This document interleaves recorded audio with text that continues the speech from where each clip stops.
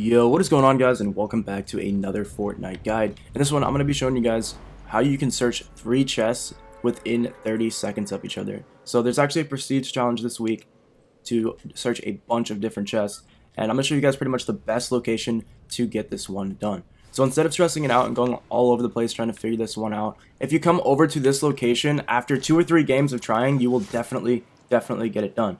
So the first place that you want to check is right up here on this solar array. This is the first place that a chest can spawn.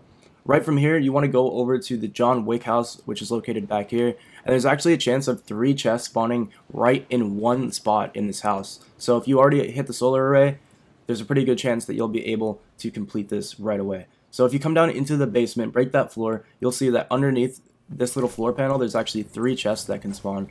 So if you loot all 3 of them straight away, you can get this challenge done. I know not everyone's going to be that lucky though, but if you keep looking through the house, there's actually 2 more chests that can spawn up in this fireplace, and there's also one over in the kitchen as well. So just check all of these locations, check back here maybe 2 or 3 different games, and you will definitely get this challenge done. Now keep in mind, you can also go into Team Rumble and go over to this location. Not too many people should be here if it's on your side of the map, and that should be another great way to get it done. But other than that though, guys, that's pretty much it for this one. Hopefully it helps you guys out, and I'll catch you guys in the next guide. Peace.